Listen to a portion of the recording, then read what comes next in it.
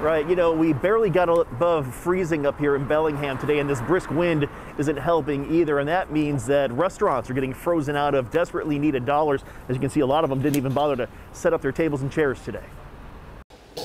Valentine's Day weekend is usually a big one for local restaurants, but hit with freezing temperatures and limited to outdoor seating, couples looking to rekindle the flame in their relationships are having to redefine what it means to have a hot date. So is this the romantic Valentine's Day you were hoping for?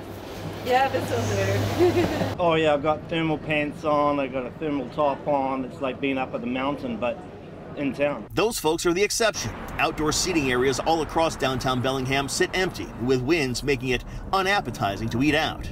At Bellingham's Camper Cafe, temperatures in the 20s have profits hovering around zero.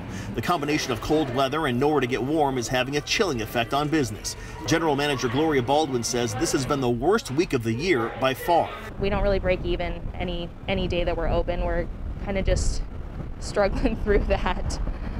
Day to day. While bad for business, the plunging temperatures can be dangerous for the homeless. Dozens remain in this camp at the city's Civic Athletic Complex. Police say one person was hurt here yesterday when a propane tank exploded from people trying to light fires to stay warm. Across town at the Base Camp Homeless Shelter, about 40 more people have come looking to get out of the elements. The shelter is now seeing about 165 people stay here every night. Executive Director Hans Erchinger Davis says in some cases, seeking help in the wintertime is a matter of life and death. We encourage people to come in.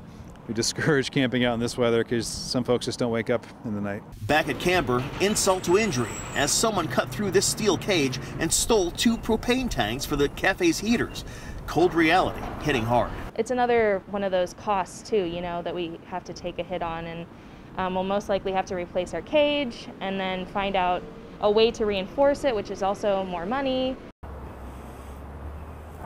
An estimated 200 people will be sleeping outdoors or in their cars across Whatcom County tonight. The city of Bellingham has set up a warming place that'll be open at 24 hours a day through next Tuesday. Live in Bellingham, Eric Wilkinson, King 5 News.